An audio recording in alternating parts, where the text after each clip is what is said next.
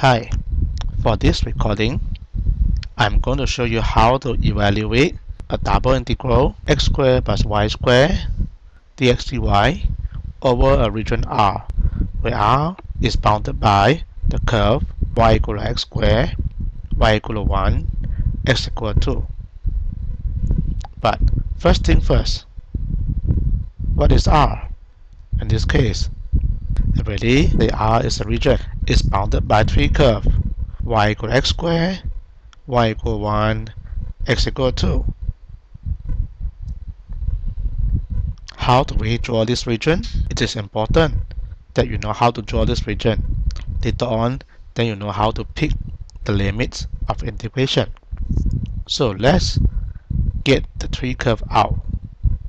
First, R is bounded by y equal to x squared. So I draw y equal to x squared, and this is the curve y equal to x squared. It is a quadratic curve. Next, I'm going to draw y equal to 1. Y equal to 1 is a horizontal line. This is a horizontal line, y equal to 1. And earlier, I have y equal to x squared, a quadratic curve. Next, I want to draw the line x equal to 2. X equal to 2 is a vertical line. At y equal to 1, y equal to x squared. Now, the region R is bounded by these three curves. That means y equal to 1, x equal to 2, and y equal to x squared are boundaries of this region. So this is the region R, the shaded one. The region y is bounded by y equal to x squared, y equal to 1, and x equal to 2. So these three form the boundaries of R. The yellow part will be the region R.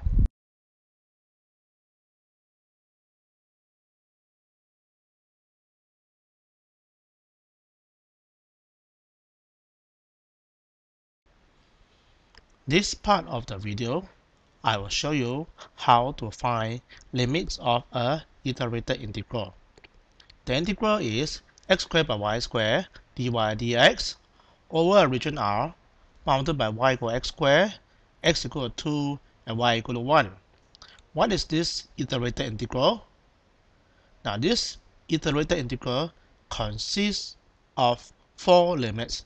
So they are outer limit, which correspond to x. X has two limits. These are called outer limit. Y also has two limits. This is called the inner limit. How do I find this limit? I must know how R look like. First, you must find outer limit first. So outer limit is the one corresponding to x in this particular case. It is x from one lower limit to upper limit. So this is looking for limit of x now. And look at the yellow region R. We find that the value of x goes from x equal to 1 to x equal to 2. So the value of x goes from x equal to 1 to x equal to 2. So we fill up the value of x of the yellow region, 1 and 2. Next, we're going to find the inner limit. The inner limit is the one corresponding to y. So there are two limits here. To find the inner limits, we fix the x from 1 to 2. Our x is from anywhere from 1 to 2.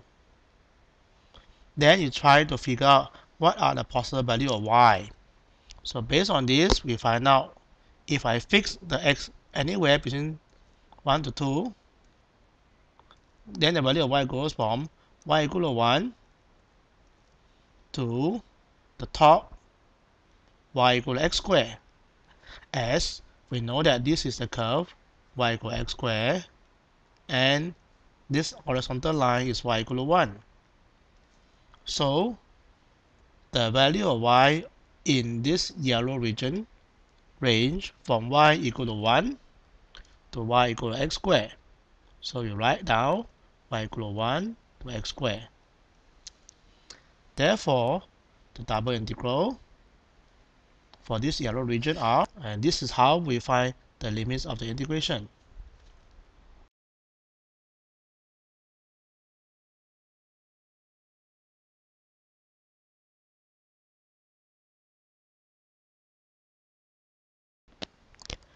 What happens if we switch the order of integration from dy dx to dx dy, and we perform the iterated integral over the region R as before? Then this iterated integral, the outer limit now is for y. The inner limit now is for x. How do we find the outer and inner limit? We must refer to the diagram of the region R. To find the limit, first, you must find the outer limit first. The outer limit is for y. How to find the outer limits? Must refer to the region R. In this region R, the smallest value of y is y equal to 1 in the yellow region. The largest value of y, from the diagram, we find that the largest value of is the intersection of y equal x squared and x equal to 2. It happens to be y equal to 4. The outer limit y range from y equal to 1 to y equal to 4. Next, we're going to find the inner limits. To find the inner limits, this is for x now. We need to draw a horizontal strip. And this horizontal strip is between y equal to 1 to y equal to 4. Then you look at the left endpoint of the strip and the right endpoint of the strip. On the left endpoint, y is equal to x squared. So we figure out x is equal to square root of y. So the left endpoint, x equal to square root of y. On the right endpoint, x is equal to 2. So the limit of x in this case is x equal to square root of y to x equal to 2. So this iterated integral x squared by y squared dx dy has outer limit y from 1 to 4, inner limit x equals square root of y to x equal to 2. For this iterated integral, as long as you find the limits of integration correctly, whether you do it in dy dx or dx dy, you should get the same answer.